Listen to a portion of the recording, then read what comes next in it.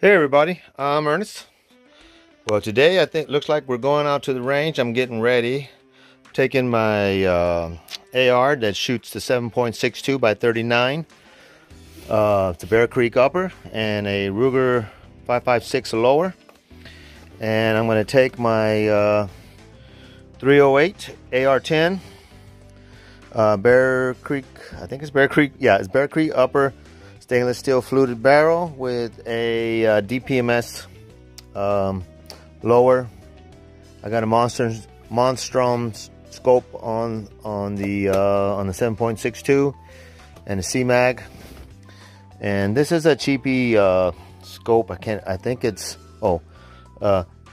Sea Light or whatever it's called. They're on Amazon. I don't remember. Waiting for William to show up, and then we're gonna go and down to the range. He's gonna bring his AR. It's a 223. I don't remember what brand name it is, but we're going to sight his rifle in too. And I would like to try hunting. I want to try hog hunting. I'm not a hunter. I don't do it, but there's I got people in my family that do hunt. And I was saying, you know, why don't I give it a try? But so anyway, I'm still waiting on William, but I'm getting the AR that shoots the 7.62. My idea was to use this rifle for hog hunting, and according to the James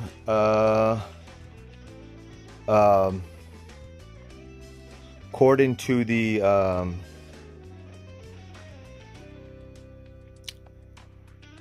camera sheet, the hogs are coming out at night, at dusk, and late at night. So I'm probably gonna have to shoot at night.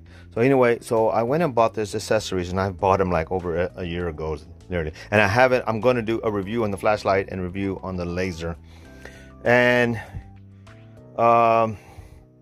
so I got it set up like this right now. I don't know if it's going to stay like that. I look through the scope. The laser didn't seem to be in the way. I don't know about the flashlight yet. I did a little looky look, and it looked like it might work, but time will tell. I might have to adjust it. But these are economy accessories at Amazon, and I'm going to try them out this way and see how it works. So anyway, here it is with the light mounted on there. As you can see, you see the shadow of the gun, but I'm going to be shooting at, you know, 30 to 100 yards, I think. So that shadow shouldn't be too much of a, shouldn't get too much in the way. I'm turning the laser on, trying hard to do this with one hand. And there's the laser. You know, I wish one was red. I wish the laser was red, or vice versa, but it's not. They're both green, but I can still make it out, and I'm pretty sure in the dark it'd be even more obvious. So I've pretty much set the crosshairs and the laser together. I don't know if you can see on the target the laser. You might be able to make it. It's 50-yard range. I've already sighted in the scope. Looks like I got the laser pretty much dialed in too. So we're going to keep shooting here a little longer. We're at the range. William's over here shooting his 223. We've got his pretty much dialed in. And we're probably going to jump over to the 100-yard range here in a little bit. But the 7.62 by 39 rifle is actually is performing very well. I'm using the 10-round mag, and so far so good. So I loaded up another 10 rounds. I'm using the Monarch brand steel case ammo, 123 grain polymer coating. Here at 50 yards, it's pretty reliable, cheap ammo. So what I'm going to do next is I'm going to shoot the AR with just a laser, not using the scope, and see how accurate it is. And yeah, I guess I got it. And like wasn't even tightened down. It was like wobble all over the place. And like, Zero's just constantly walking around. I was shooting like 20 yards from the side of it. And I was like, what the fuck is going on with this thing? Yeah, and then finally took it apart, tightened every freaking screws. I don't really know why I did that, because like as we were out there. All right, so I just shot what I think it was 3 shots or so, just using the laser, not looking down the scope. Just want to see how accurate that laser is. I bought that laser on Amazon. It was like not very much. Oh my God, that's pretty darn good. Check that out. These shots got a little wild one here, but that laser is pretty much on. Very good. Wow, I'm really pleased. We'll see how time goes to see if it holds. If it holds at 0, but I don't know. Okay, William. So what's going on over here? High and left. This one, because I aimed over here. Okay. And it shot right there. So this is your grouping right here. So you need to go down a little bit and then over to the right. That's about what, an inch? Yeah, an inch? More or less. Inch Why do I half, keep maybe? here like bullets falling over there? Okay, yeah, you need to come down and a little bit to the right, I guess, because this is pretty much your group right here. Right here, look. Yeah, so you're shooting to the left and high. So we need to drop it and then go over to the right. But look at here, William. This was my laser, and that was not using the scope. I just held my head up. These two? Yeah, well, this one too. But nice. you know, it's very good. Yeah. Yeah, it's looking really good here that I'll be able to use this thing hog hunting at night and not even have to use my scope. Cool. The only thing I'm don't know is how good that laser will hold 0. I don't know. I think over time, you know, it gets knocked off just a hair. It's going to take it off. You know, if the shot's 100 yards, it's going to be way off. You know what I mean? So we'll know after a while, after these few shots or more, if it's going to hold. All right, William, let's see. Go ahead. Hold the gun up for me so I can adjust. Okay, so let's see here. Let me get my sunglasses off. Okay, so we're going to go down. Let's go down 2. And then let's go 2 to the right with this, which was right this way. 1. Oop! I went over. I went like 4, but it might be good enough. That's left. No, it's. Are you sure? Well, you went down. No, right is this way. Left is up. So it's counterclockwise for right and clockwise for left. No, I got it right here. You know, I got it right. All right, let's go and do some more laser shots. That Monarch, I was just noticing, it's a hollow tip. Yeah, it's a hollow tip. I didn't know that. Kind of an unusual color. I'm used to other colors. Let's see how William does. I'm gonna go to the bottom right hand. Yeah, just Bottom right hand square, okay? Well, I can't really see it on my phone, so you just have to shoot it.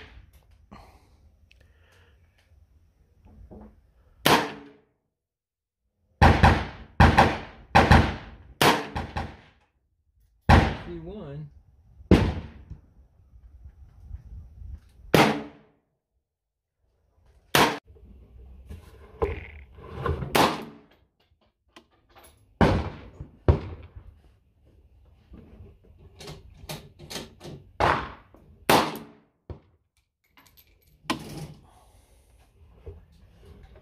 Oh,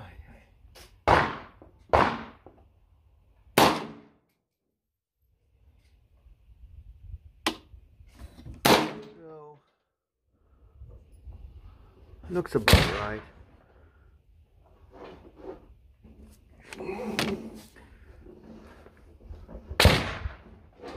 Yeah. I think that's about right. Adjust the laser to it.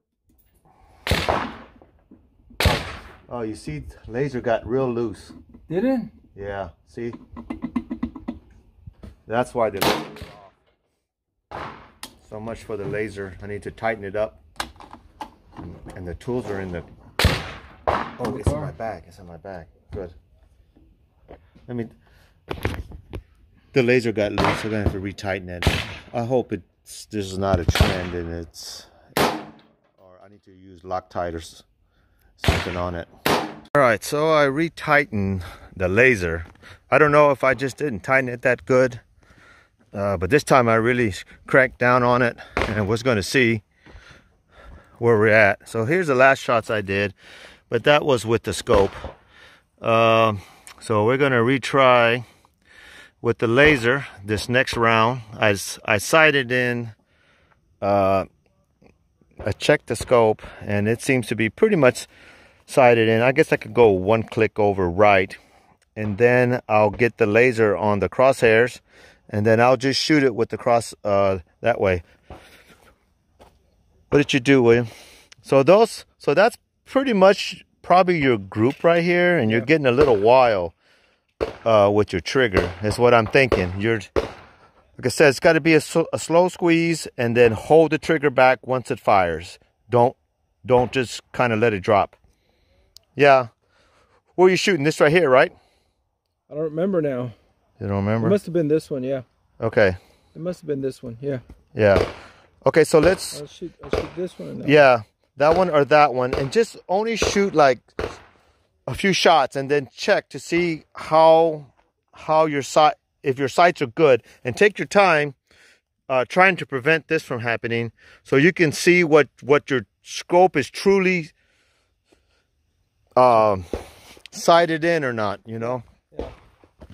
Let's see if I can see through my scope. Yeah, you got to get... I don't know, you might need to get a red dot if you're having trouble looking through a normal... because I look through it and I can see it. So you just might... maybe your eyes, there's something going on there that you might just need to use a red dot and just make it like a short range weapon, you know?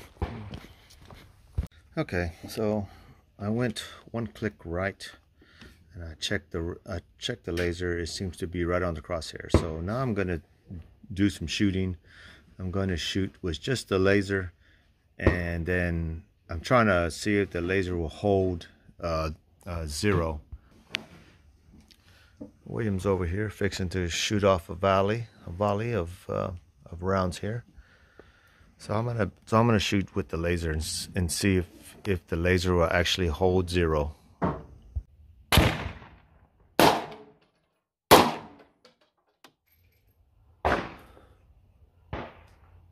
Looks like a bullseye to me with the crosshairs. Oh yeah, that's a bullseye. It's like a 1-inch square bullseye. So let me put the laser on it. See the laser? I think it's walking. I think it is walking on me. Or the crosshair has moved with the shooting, adjusted where it should be, but that looks like it's right on. So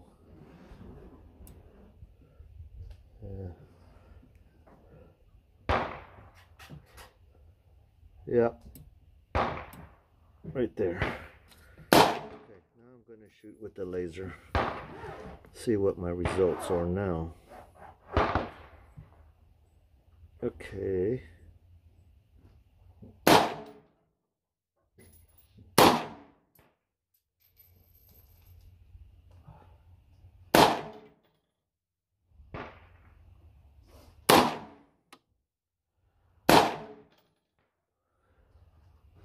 Huh.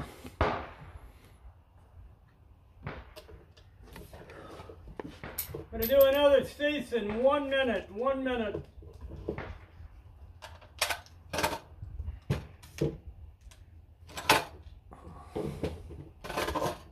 Oh, that's a bullseye too.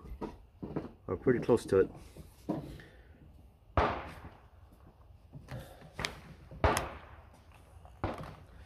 They're gonna do a ceasefire, so let me clear the weapon. If that laser's walking on me or just the crosshairs are adjusting after I make because I made an adjustment on the crosshairs, and then once I shoot, it actually moves the crosshairs and then it stays still, or it's either the laser is walking on me a little bit. Let's see how well I did here. Okay, so this was the crosshair shot, and you saw that is dead on, and this was the laser shot. I think I'm doing all right here. I think I'm doing all right. Cool. I might go for this square. So I got this square free, that square free, and all these littles. But I'm gonna play with it one more time, and then I'm gonna switch over to a 308. What'd you do, William? They're all right. Okay. Here. I don't know if these were these shots or not. Probably these were. Yeah. Why don't you start on this shot? This here. There's nothing here, so okay. Yeah. Start on that one. So we're gonna go back here. I think after that I'm gonna switch over to the 308. The 308 was dialed in, but it's been a while since I've shot it. And so I'll tighten it down and see what if there's anything worked loose over the summer. All right, well, I decided to just switch over to the 308 because we're running out of daylight. But so I'm going to shoot the 308 and see if the scope is still sighted in well. The same box I'm going to shoot here is the 308 Winchester 145 grain full metal jacket Monarch. I've shot 300 yards with this stuff, and it's pretty darn good for being for what it is. I'm shooting like 6-inch group at 300 yards with cheap ammo. But this is the Bear Creek upper and a DPMS lower, and the stainless steel. I think it's 24-inch stainless steel barrel. We're just shooting 50 yards. I'm just getting these guns sighted in. I was going to jump over to the 100-yard range, but it don't look like we're going to have time. All right.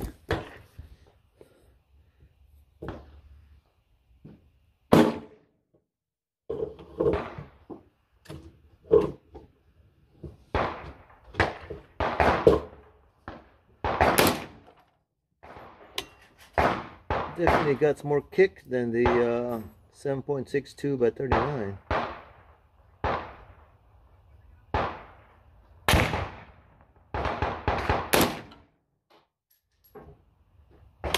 Didn't seem to improve it. It's a tight group, but it's still shooting low. This is a cheap scope, though. It's not a very good scope.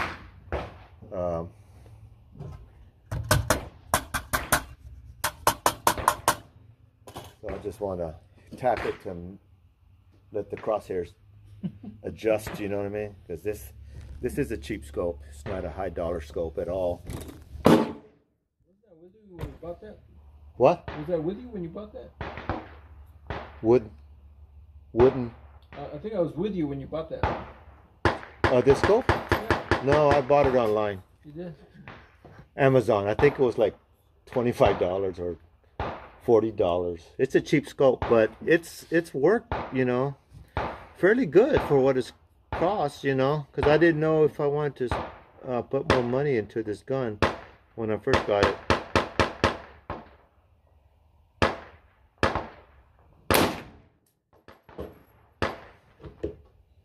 Oh, I got to reload. Well, the 308 is the caliber, Right. But it has such a, you know, even though it's a 308, it doesn't hurt, or it doesn't kick hard or anything. But it's a smooth shooting gun. But I'm trying to get that sight to come up a little bit, and it's not exactly working. What's the make and model? Well, this is a Bear Creek, and I ordered this, and it came to my house. I already had this lower. Oh. This is DPMS lower, and the trigger's not that good on this DPMS, but I already had it and had a 16-inch barrel, and so I just bought the Bear Creek upper and added it to the DPMS lower, and that's what I've been shooting. It's kind of a budget rifle. I don't know what I paid. I think I only paid like $300 or $3.50 for this upper. Yeah, it's pretty good price at Bear Creek. So. Hey. Okay, so I'm gonna get ready to shoot my last, I don't know, 4 or 5 shots, and then we'll go check to see how it did. Oh, wait. All right. Where's the damn? Oh, there it is. Okay. Range is hot.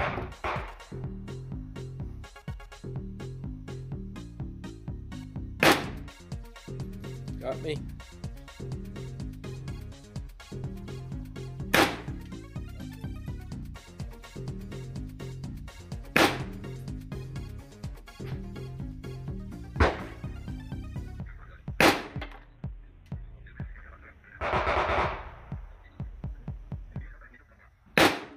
Right there, Ernest.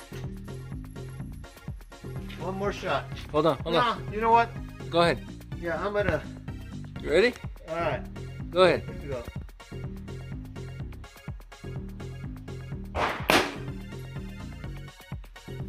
All right. So that's it for the shooting. Let's go see how we did. I don't see anybody here, so. What? Is it open? Yeah. Hey. Are you gonna film me? Yeah. You're gonna film me? All right. So I got William now as my cameraman. So this must be how it feels to be a big-time YouTuber, because all the big-time YouTubers got cameraman, and here I got William doing it for me. So I just shot the last volley at the upper left-hand corner, and we're going to see how I did. So here I did, right there. So it's pretty much on target. I could probably maybe go 1 click up and call it a money shot. So, are you hungry?